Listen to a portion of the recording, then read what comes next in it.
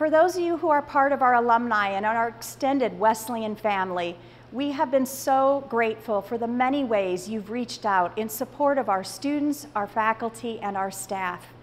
This is definitely a different journey and one that we know will be continually challenging as we help our students navigate their future. However, we're confident in all of the support that you've continued to provide to make their education here possible. My prayers are with each of you and your families as you navigate the COVID-19 virus.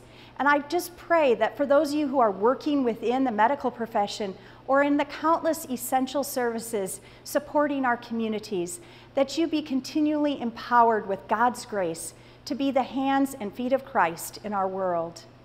This Easter week, our prayers as a campus are with each of you, that you may always know this is home and that you are part of the Dakota Wesleyan family. May God bless you and your families this Easter.